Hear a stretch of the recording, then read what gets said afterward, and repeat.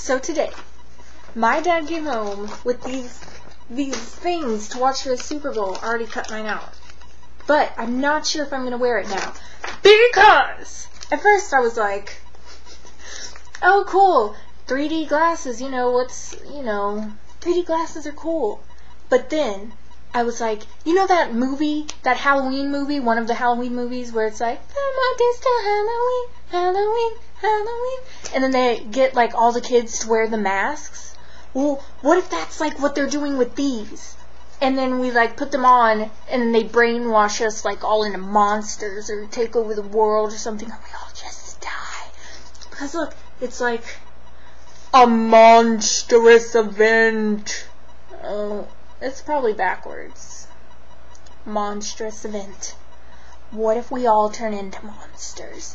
It says exactly when to put them on. Tune in at the end of the second quarter. Turn in at 50 cents times at the end of the second quarter. Anyway, I don't usually watch the Super Bowl because I don't get football and it's football. They just blow the whistle a lot. If they would actually, make plays and run around and stuff, I would watch it. But they don't. They're just like, we moved this much. So I was like, oh, cool, I guess I'll watch this part of it. But I don't know.